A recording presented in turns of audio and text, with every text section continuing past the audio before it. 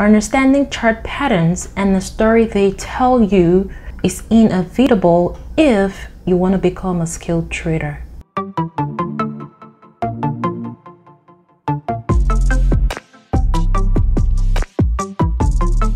Hi beautiful people, welcome back. If you're new here, hello, welcome. Make sure to hit the subscribe button and turn on the notification bell so you're notified whenever I post a new video and you do not miss out on our great contents. Feel free to leave a comment in the comment section below. Let us know where you're from, okay? Flag patterns happen when the price of an instrument temporarily pulls back during a trend. We have two types of flag pattern, bull flag and bear flag. A bull flag pattern happens when the price of an instrument temporarily pulls back during an uptrend. The flag forms during a consolidation, which makes it a continuation pattern. I'm going to try to draw an example for you guys before we go on the chart. Here, the market is in an uptrend. Okay, then the market pulls back before continuing to the upside. Okay, the price cannot pull back more than 50%, otherwise it's not valid. Okay, again, for a flag pattern to be valid, there has to be a sharp move to the upside.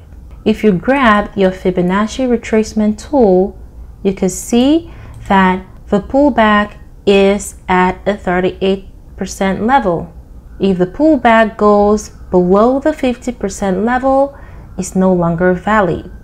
Okay, and a bear flag pattern happens when the price of an instrument temporarily pulls back during a downtrend. The flag forms during a consolidation, which makes it a continuation pattern. Again, we have an example. The market is in a downtrend and then it pulls back and it continues to the downside.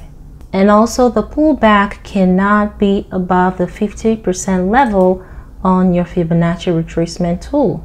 Here we can see that the pullback is at the 38%. So here we can see that the market has made a sharp move to the downside and a flag pattern has formed.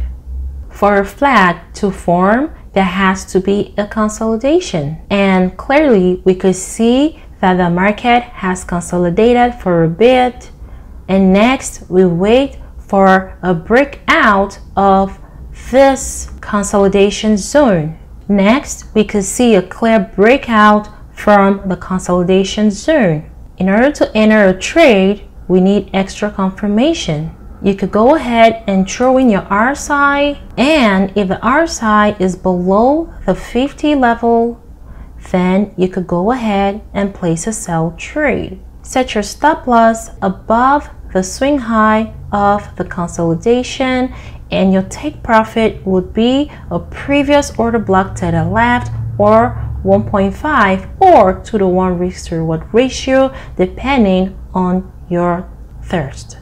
And here we've set our take profit to 2-to-1 risk to reward ratio, and we want to trade.